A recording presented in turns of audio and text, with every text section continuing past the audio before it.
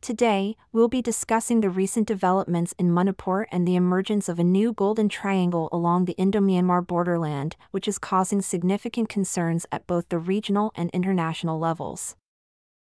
The United Nations Human Rights Council session. Our story begins at the 54th United Nations Human Rights Council session held in Geneva on September 18. During this session, Kuraija Mathuba, the Vice President of the International Peace and Social Advancement (IPSA) and spokesperson of the Coordinating Committee on Manipur Integrity (COCOMI), made a significant statement during an interactive dialogue with independent experts on the promotion of a democratic and equitable international order. The crisis in Manipur. The World Evangelical Alliance, on behalf of a coalition of NGOs, hosted a side event at the UNHRC entitled The Crisis in Manipur and Implications for Human Rights in India. Athuba played a crucial role in shedding light on various issues plaguing the region, particularly the problems of drug trade and mass deforestation for illegal poppy cultivation in the Indo-Myanmar border region, including Manipur.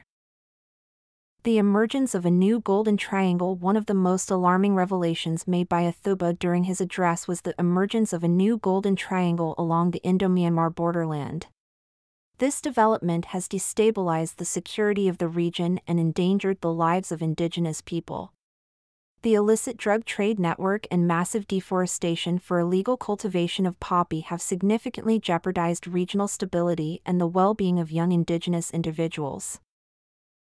The impact on youth and the environment. The drug problem in this region has deprived the youth of opportunities and participation in decision-making processes, exacerbating the challenges faced by the local population. Moreover, the environmental degradation caused by mass deforestation and unemployment adds to the growing concerns. The call for a unified response. Athuba made a fervent call to expert delegations at the UNHRC, stressing the need for a united response at local, national, and international levels. This response should not only aim to contain narco-terrorism but also address the environmental degradation, unemployment, and promote nonviolent democratic values and an equitable international order.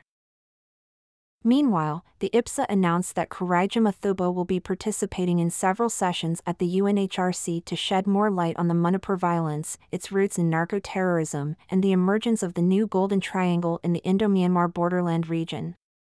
Athuba and his team are diligently planning a side event within the UN campus during the ongoing session to draw the attention of various international forums and participants.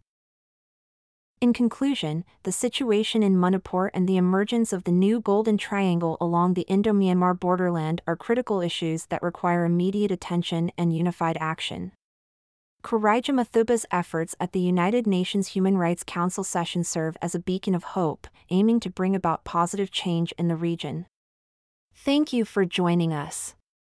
Stay tuned for more updates on this developing situation, and let's hope for a brighter and more stable future for Manipur and its people.